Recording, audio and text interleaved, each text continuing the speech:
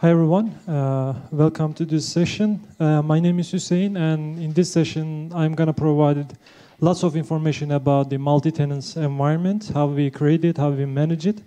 So this is just a warning that you will see lots of information technologies here. On the other hand, it is a curated list of the Kubernetes and the microservice experiences. So I really encourage you, if you're interested, you can take notes about the technologies because you will see lots of things here. So about me, currently we are implementing the Hazelcast Cloud, working as a tech lead inside the Hazelcast company. Basically, what you will see in this session is the aggregated data that I experienced in the Sony and eBay while their microservice and DevOps transition phases. So here is our overview, and basically we will see two topics here, one for Kubernetes and another for the microservice architecture. Most probably, most of you already know about the Kubernetes. So it is an open source platform that you can do a container orchestration by forgetting any kind of infra level things, right? In order to use it, you can use different kind of technologies. If you are on cloud environment, you can use managed services, Azure, Google, or GCP. But if you are on on-premise environment, you can use also technologies like Kubespray, which is using Ansible on the background to install Kubernetes on the pre-provided hosts, as a simple example. So let's say that you have a Kubernetes and you somehow installed on cloud or on-premise environment. And the second thing comes here, when you use Kubernetes, actually you will forget about the infra level things. So you will not care about how load balancer works or how the EBS or some kind of data volumes maps inside the system. In your company, for a specific case, let's say that you have different kind of environment, dev, staging, and prod. In order to set up this kind of environment, you can use two basic flows. In the first one, you can create a separate clusters, cluster 1, 2, and 3 for each environment, and you need to manage all of these clusters separately, right? This will be totally isolated. But in the second options, you can create a giant Kubernetes cluster, and in this cluster you can set up different kind of namespaces for different purposes. This will be maybe easy to manage, but you need to think about some security and isolation stuff. And if you are using one Kubernetes cluster or the separate one, the popularity I saw during my consultancy time that everything is deployed in default namespace. So the customers is not using specific namespace during their deployments. And at the end of the day, you will see there will be lots of deployments pods inside the default namespace. So we need to somehow do not use this kind of bad practice. We said that you can use dedicated namespaces. For example, within your project, you may have the monitoring, microservice, and worker namespace. So what are they actually? You can put monitoring technologies inside the monitoring namespace. It can be Prometheus, Grafana, etc. Or you can put your application level things inside the microservice namespace. And for example, if you have cron jobs or something like that, you can put them inside the worker namespace. So we are separating this one as logical items because, again, at the end of the day, you may need to provide different quotas to different namespaces. So that is the main reason.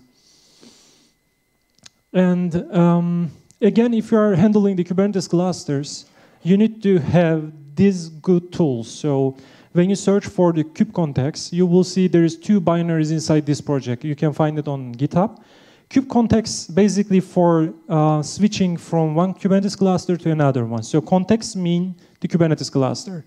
As you can see here, I can switch to test coffee context and then list everything there. And Kubernetes is for handling the namespace related stuff. So you are in default namespace and you switch to the another one, just list the pods. Very handy tools, by the way. So you have a Kubernetes cluster. You know how to isolate them. I mean, it can be separate or the one giant cluster. Now it comes to multi-tenant environment.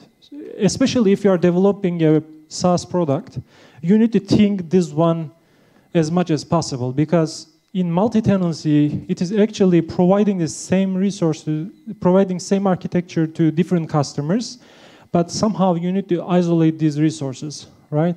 The main tier term here is the one Kubernetes cluster, and then different namespaces for each cluster, the very basic flow. In order to have a multi-tenant environment, you can use different approaches. The first one can be the native Kubernetes way, or you can use heavily the applications in order to restrict your customers to do some extra stuff. Let's say that you don't need to invest much more inside the coding part. You can use native Kubernetes to provide this multi-tenant environment. But how? Beside these basic objects in Kubernetes, like deployments, pods, services, there is another extra information like resource quota. So what is this actually? In most of the recent Kubernetes cluster, this is by default enabled, but if it is not enabled, you can provide -enable admission plugin resource quota, as you see on the screen, to your API server, inside the Kubernetes cluster, to enable it. And network policies. So resource quotas are basically for restricting your customers. Here, for example, if we say that customer is equal to namespace, here customer, some number, is mapped to one of your customers. This is the namespace. And under this namespace, there can be pods, services, even persistent volume claims, right? So how do you restrict your customer to have a specific amount of resources? So according to subscription, maybe you need to set up a couple of configuration for your resource quota. In order to put some quota to specific namespace, you can define your object like this. So here I am saying that this resource quota is defined inside the namespace that I previously showed you.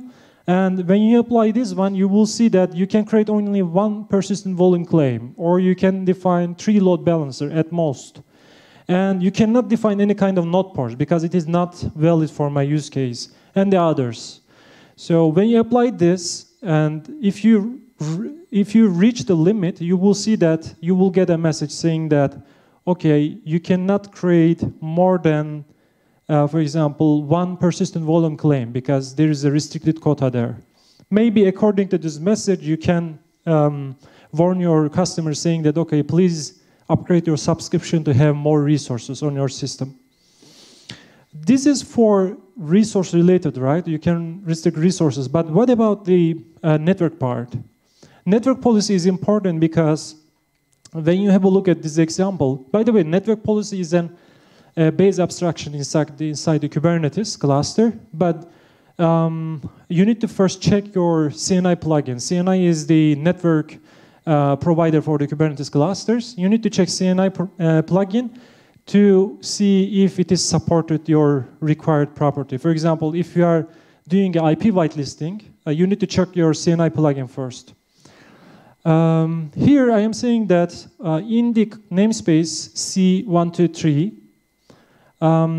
there will be only one incoming connection comes from the monitoring namespace. So you have lots of namespaces, and inside these namespaces there are lots of pods. Any pod cannot connect to another pod in another namespace. The only allowed one is the monitoring. But when you have a look at this definition, can you say something to me why there is this kind of definition here? What can be the possible reason to do that? No, why there is only one connection here comes from only the monitoring namespace? So inside the system, there are lots of hundreds of pods in different namespaces, and I only allow this monitoring namespace. Okay, so you have a multi-tenant environment, you have lots of customers, lots of pods, namespaces, and I have a central monitoring namespace, and inside this one, there are lots of custom monitoring tools. So maybe I implement a custom exporter to monitor all of these customer pods, right? That is the main reason, because this monitoring namespace is allowed to system-related one. And this one, let's say that you installed your Kubernetes environment inside AWS, and when you have a look at this IP, what is this? Is there anyone know this IP address?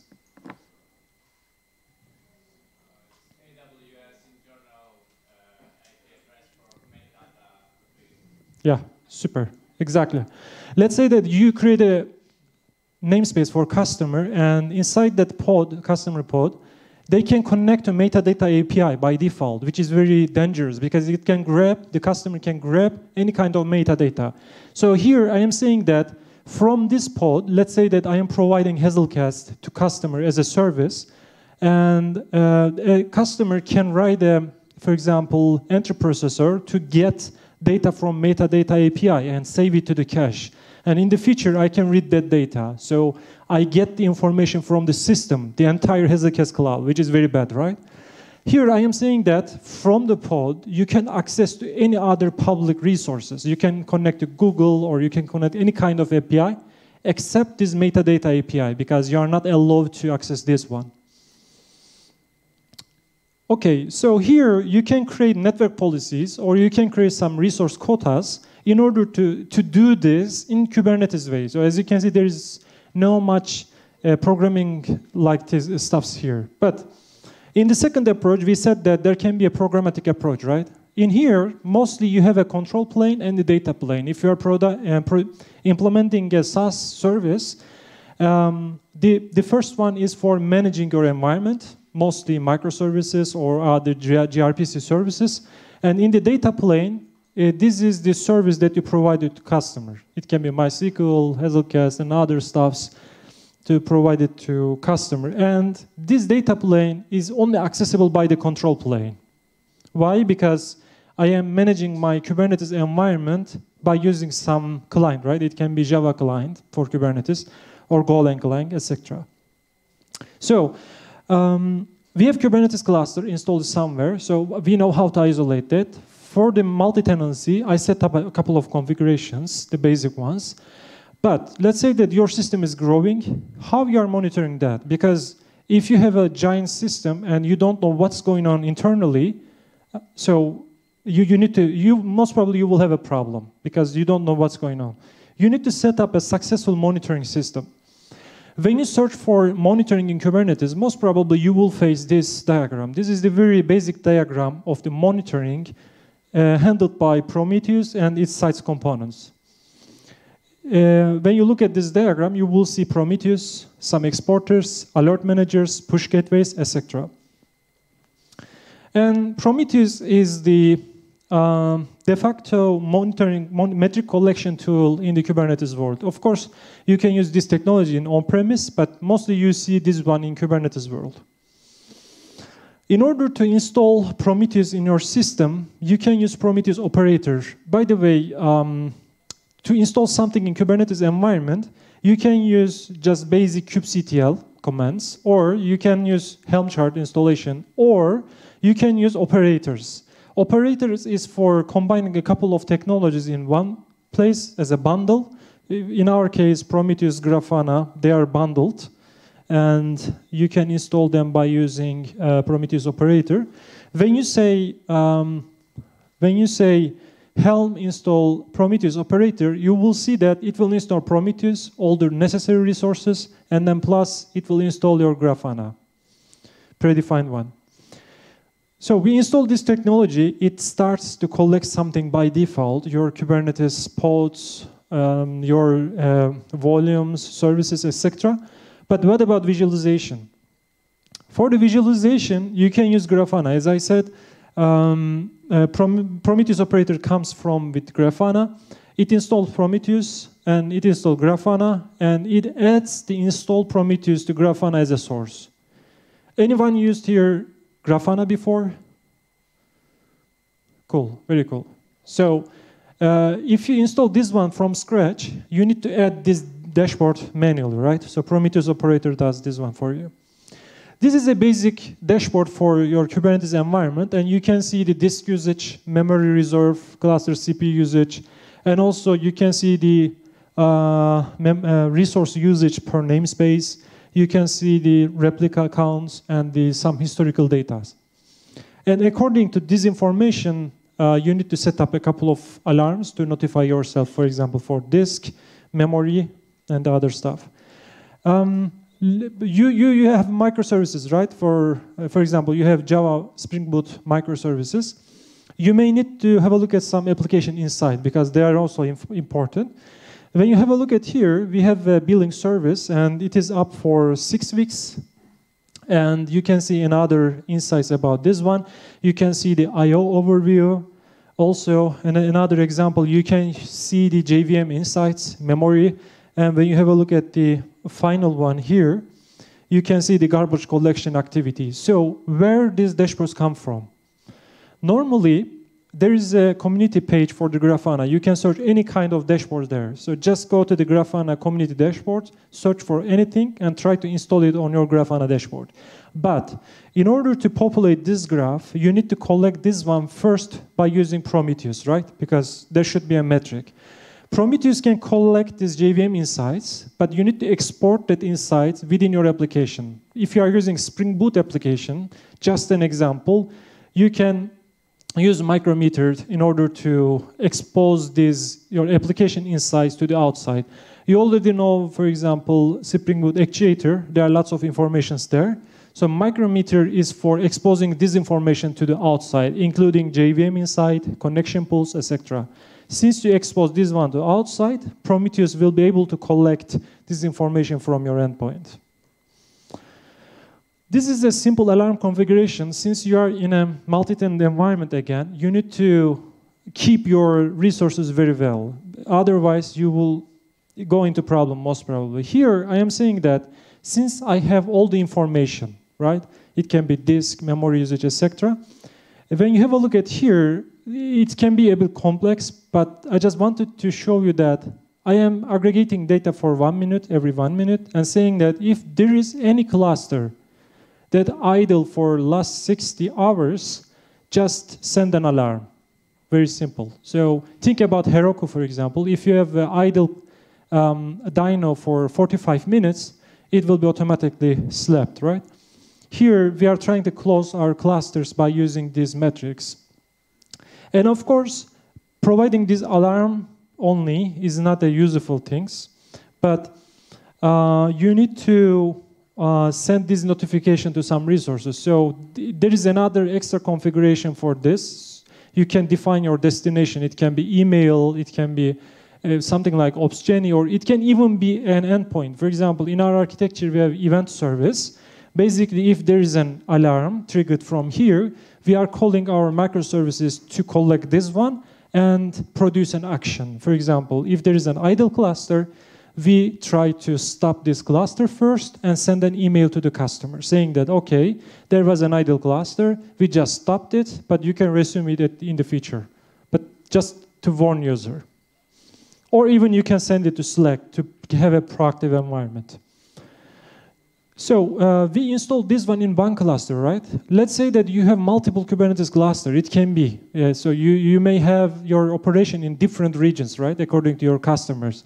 So we'll install this Prometheus to every place and this Grafana dashboard to every cluster. And in order to check them separately, you need to go Grafana dashboard one by one and check everything. Or is there any other useful way to do this? So since I am saying this one, of course, there is another way. You can search for the Prometheus Federation.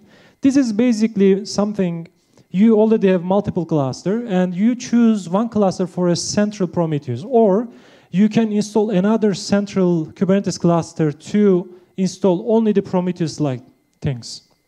Here, I am saying that I have 3 other Kubernetes clusters, and within this current Prometheus, I am saying that just collect every information from other clusters and save it to your local Prometheus DB. So it will do this for every 15 seconds. You have only one central Prometheus, and when you open it, you will see every information comes from the different Kubernetes clusters.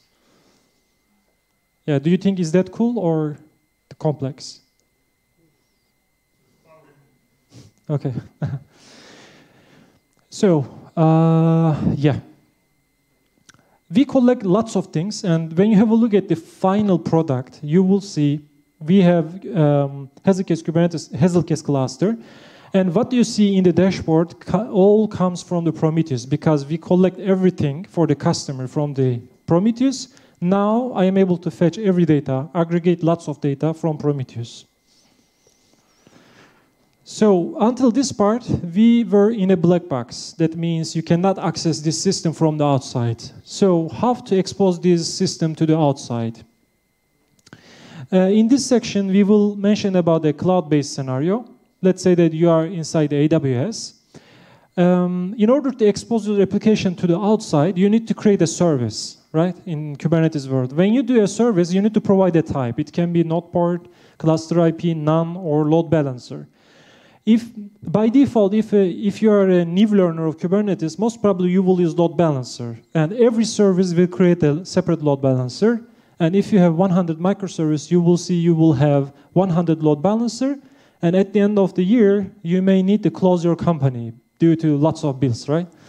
Instead of doing that, you can use Nginx Ingress. So when you use Nginx Ingress, basically you install this one inside your Kubernetes cluster, and there will be you can think about a simple Nginx web server, and it will create the load balancer for you, and there will be only one. And when you try to expose your service to the outside, you will create service again, but it will not be a load balancer. It can be a node port or a cluster IP. So whenever you expose a service, basically it will create a reverse proxy entry inside the Nginx web server configuration. That is very simple. So you have services, you have Nginx Ingress that created a load balancer on AWS, but what about the domain part? You can use different kind of technologies. You can use Cloudflare, Route 53, but let's say that you used Route 53. The only thing you need to do is just define a CNAME, pointing your only one load balancer.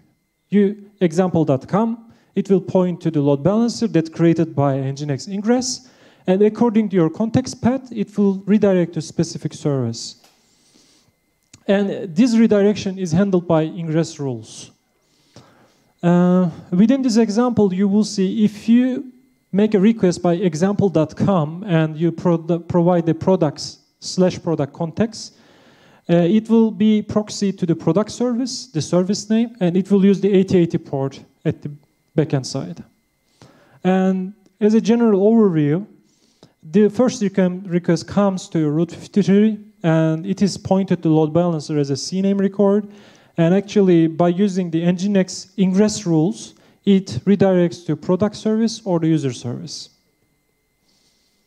So we have a ready Kubernetes environment right now. It is exposed to outside, no problem under this part.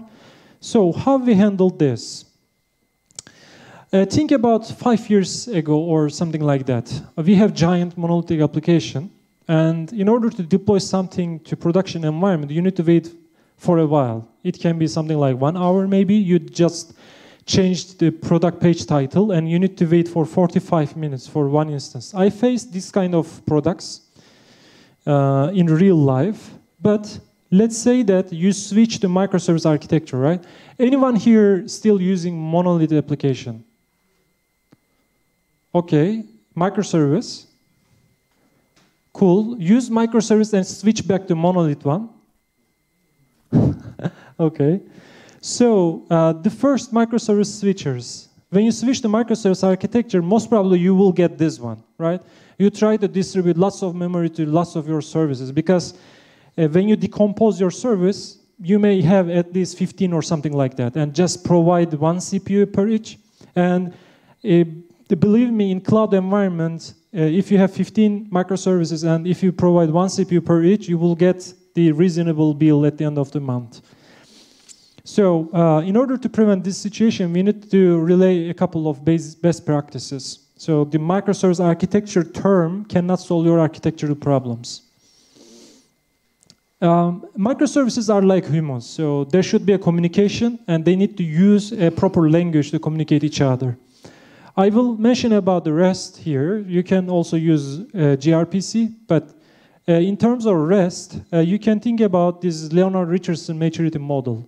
There are 4 levels here. The first level is something like SOAP services. There is only one endpoint, and you define your action within the request body in envelope. And in resources, you have different endpoints this time, but you are using same HTTP methods for everything. So you are using GET method to create something, list something, delete something, or update something. In level 2, HTTP verbs, this time you are using different HTTP methods. For example, post for creating, get for getting data, patch for partial update, put for replace some resource. By the way, level 2 is also good for nowadays. And in level 3, hypermeter control, this time you are returning some extra embedded links inside your API response. You can check GitHub REST APIs. So when you use the latest one, actually, let's say that you have a REST API and it is consumed by web applications, mobile applications, etc. When you have a look at the user profile, you will see some other extra links like user blog posts, maybe user comments, user likes, etc. Since you have embedded ready links, you can just go grab that link and go to the destination page. Or the good example is the navigational links, right? The previous link and the next link, etc.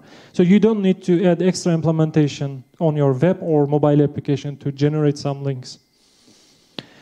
You have microservices, and in order to interact between each other, you need to use some HTTP clients, right? You can use pure HTTP client connections, or you can use another strategy. It can be a FAIN client. Maybe you have heard about the FAIN client.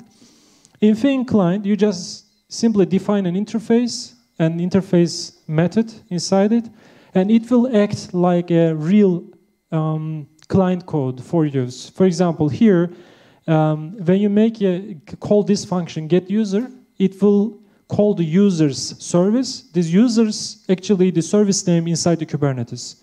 And then it will use the user's path inside right after the service name. And of course, since you define the user ID, you can get this user get user information by ID.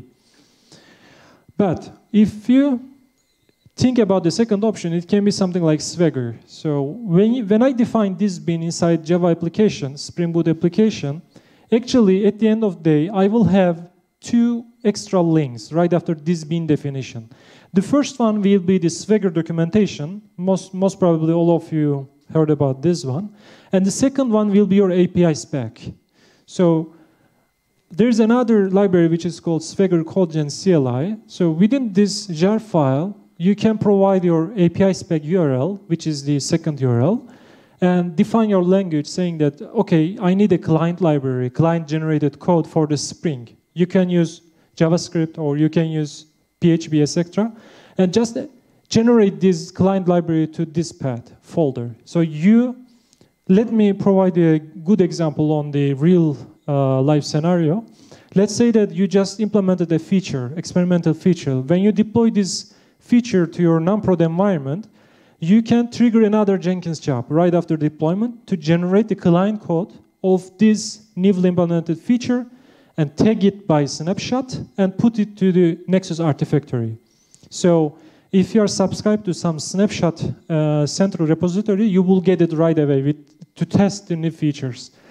But for the production one, of course, you need to have a stable one. Right after deployment, you just trigger another Jenkins job to generate client code for your newly deployed service. So there will be 0 implementation for the client part. We have microservices, but what about the adoption to the Kubernetes environment? Here, this is a simple Golang project. We are working as a polyglot programmer. When you have a look at this project architecture, you will see some business logic inside the application folder. And there is some Kubernetes-related files, deployment and services, and some extra SH files, Jenkins files, and Docker file. When you open the deployment YAML, you will see, okay, what is this? I have an image URL, right? Because I already built this image by using Jenkins, and I have ready Docker image.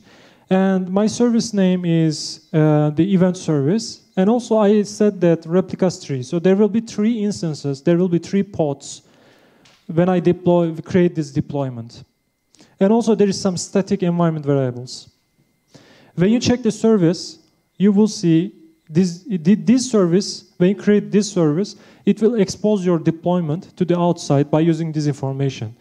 So how the public request and this deployment mapped each other. So they all handled by tags. When you have a look at this selector at the end in the service, you will see app is equal to event app. So when you make a request to this service, actually it will match with the deployment that has a label is equal to app event app. So I assume that you already configured your kubectl client, and then you execute this command inside your Jenkins. In order to deploy this one, you just clone your project. You can use Jenkins file pipeline configuration. Go into your project folder and just say kubectl apply -f and Kubernetes. So this Kubernetes is the folder of my Kubernetes related files. So what about the confidential data? You just put this one as a static inside the environment, or you can define something like this. I assume that you already created a secret by using your password. So here, the password comes from most probably your Jenkins credentials, or if you are using Vault or something like that, it will be pre-configured before your deployment. And here, the first value is static spring.data store username, so my user, visible. But when you have a look at the second one, you will see the value comes from a secret. The secret comes from the product service vault or name, and the key is the DB password, which is created in the first section here. So we are able to deploy our application to Kubernetes environment, but what about deployment strategies?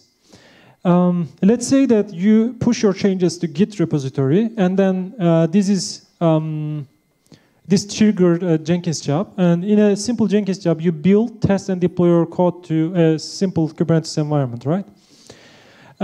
When you have a look at this example, this is a Jenkins pipeline. I clone my project. I try to test, build, test, and try to deploy this one to Kubernetes environment. And if there is a success, you will directly see this one in Slack, because when you, again, have a look at this one, you will see notify Slack started. So you can do a Jenkins Slack integration to have this kind of notifications right away. So otherwise, when you deploy something and there is a failure, you will never know that, even you manually open and see your Jenkins job list.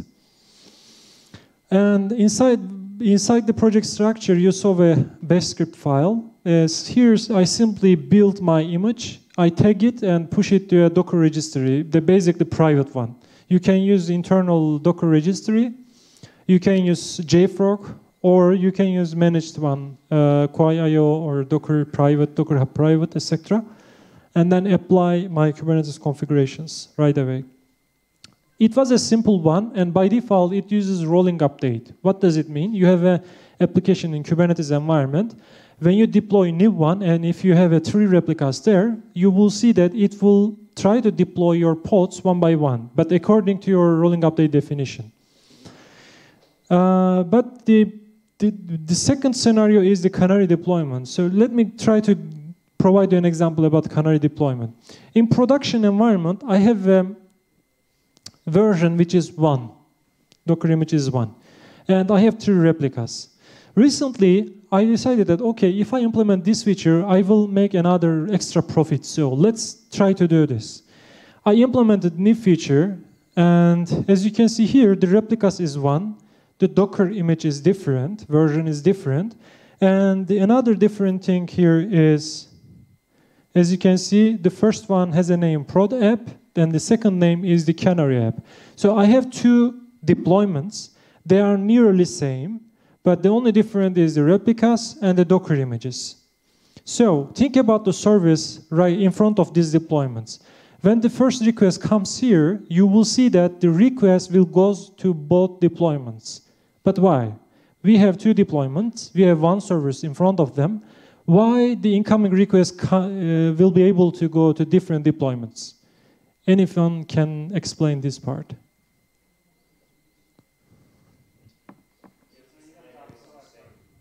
Huh? Yeah, they have same selectors here. So since they have a ratio 3:1, the 25% of the requests will go to the second one, which is the canary experimental one. The 75% will go to the production stable one. But after a while, you need to increase this proportion to have the experimental as a stable version. So let's say that you track your monitoring tools, logging tools, and say that, okay, there is no real critical exceptions, so I need to increase this iteratively. And after a while, you need to have this one. So my Docker image is changed, the replica is 3, and you see the deployment prod app is has the new Docker image version. In the blue-green deployment, this is a bit expensive when you compare the others because you need to have exact duplicated environment to have blue-green. So you have a production environment, and if you have an experimental one, you need to deploy this one as an exact duplicate. And then let's say that you tested this one internally and provide this link to some special customers. And let's say that you have no exceptions, and then you can switch your request to the another one. And this blue or green always changes between each other on every release. So logging. This is a very basic Spring Boot application output log. And most probably you have different kind of application. You need to have this, you need to see these logs in a central place, right? In Kubernetes, basically you have 3 types of logging: the node level logging and cluster level logging. In node level logging, most probably you have an agent inside the node, and your logs is periodically rotated in a system. So this can be the first option. But in the second option, you have again a daemon set. So this daemon set collects every logs from your container output logs, and we'll try to send this one to a central log management tool. So let me say you the stack. You have a Fluent bit, and Fluent bit grabs all the logs from your container output. And then this Fluent bit send this request to local logstash tool. And this logstash is capable for buffering your logs and send them to a central log management tool according to configuration. Or it can even do a filtering right before the sending logs. So you can use different kind of technologies for this. Logstash here is important because let's say that you are trying to provide your system log to your customers, but you may want to provide only the application level logs. Something like if you are providing Hazelcast as a service, you may need to set only Hazelcast related logs, not the Kubernetes related logs, because otherwise you may send some other customer's confidential data to another customer, which is very bad situation. So the filtering can be handled inside Fluent bit or the logstash part. In our case, we are using Humio, by the way. You can just go and use this cloud-based solution. Basically, when you create an account, you will get this screen. You will be provided with a Kubernetes configuration. And when you do a Helm install by using this Humio agent YAML, that's all. So since you install this agent to your Kubernetes environment, it will grab and send every log to your Humio dashboard. Very simple. So you have lots of application, you are monitoring it, you have beautiful graphs, you have loggings, but sometimes you may need some advanced insight about your application. And APM and service mesh comes into this part. And in order to do a service mesh or some application level insight, you may use different kind of open source tools like New Relic, AppDynamics, Dynatrace, and Zipkin. You can use any kind of them. But according to me, my personal feeling about, for example, New Relic, AppDynamics, and Dynatrace, they are, according to me, they are old. They have very good experience on this. But when it comes to containerization world, they're a bit older than the new fashion one about this application APM tools.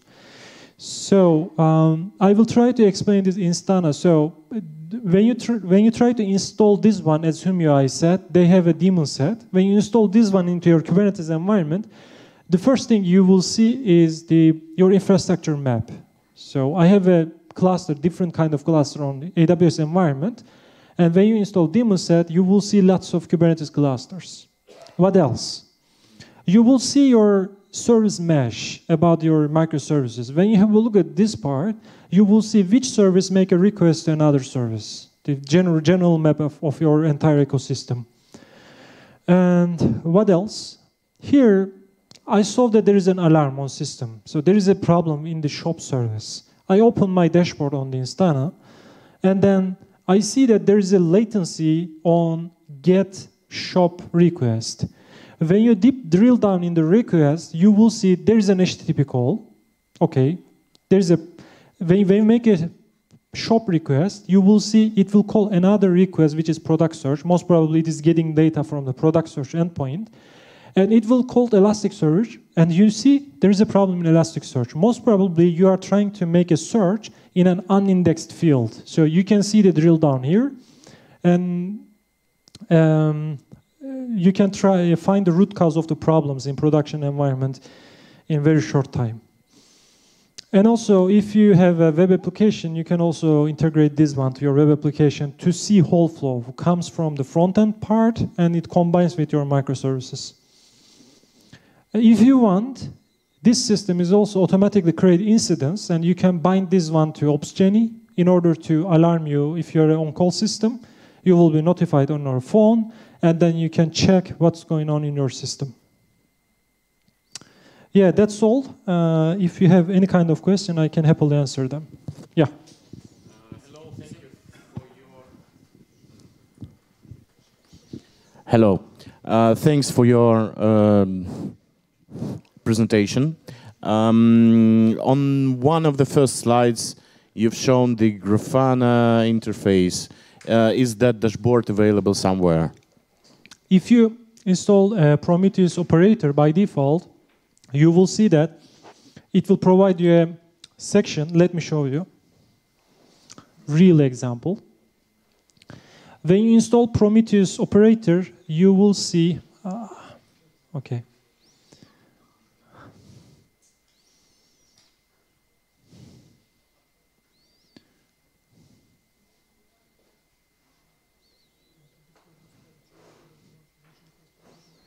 Okay, most probably I will not be able to show. So when you install Prometheus operator, you will see some predefined dashboards.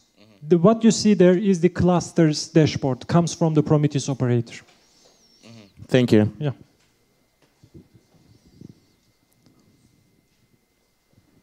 One on the backend side.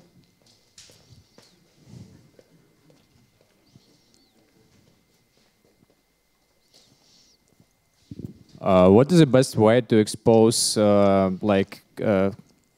environments to the outside? For instance, like you said, you have a couple of customers, and all they have the application copies deployed to the same Kubernetes cluster, and I want to provide each of customers, let's say, to give them ability to use their own domain. Or use like company1.hazelcast.com, company2. What's the best way to achieve this? Okay. So normally we do not provide a domain like this because so the first way can be you can define a unique port for each customer. For example, in our case, we have a fixed amount of Kubernetes nodes. It is something like 20, for example.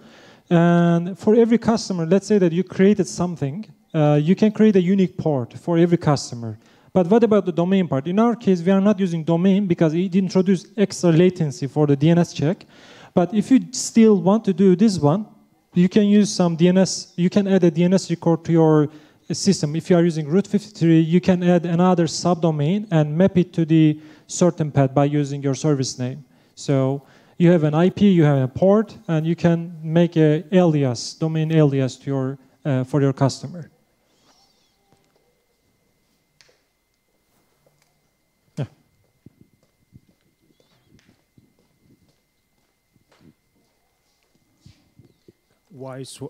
Hello? Yeah, why Swagger 2? I mean, in your demo, you've shown Swagger 2. It's kind of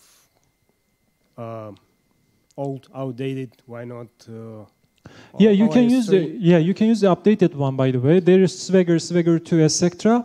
When there is a new release, I am not doing a certain really quick update on this because I know that it is stable. So I resisting on using the stable one. At least there should be something like 1 year to use the new one.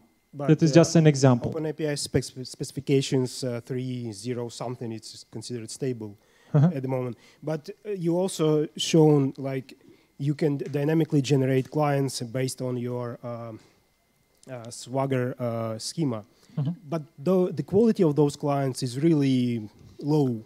They are not really usable, and they don't really make the life of your developers, of your target developers, target audience easier, because you really cannot control. Well, you can control how they generate it, but generally the quality is pretty much. Yeah, there is some auto-generated code. When you have a look at the code, you can see that, okay, it is not use the best practice, but it is just a choice. For example, we are developing our own internal client to do that, but it is just a choice. So it can be internal client, you just write it, but as a first start, maybe you can use Swagger to make it faster, and after a while, you can write your own wrapper, or you can remove it by using your own internal client, or if you have chance, you can use Fein client. Yeah. Because in our new platform, actually, we don't have a predefined schema. We don't have the resources statically. They're being provisioned. They're being created on demand per tenant. So we don't know how the tenant would look like, the end tenant would look like. So we are kind of taking a different approach onto that.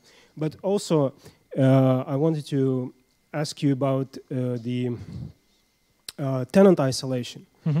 You showed two approaches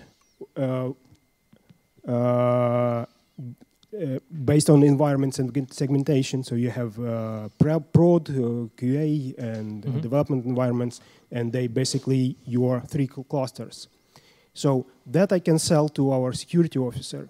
But you say there is a different approach, and you basically run your single cluster, and you segment it by namespaces. So that would be a really tough sell point to a security officer, because they wouldn't buy it simply.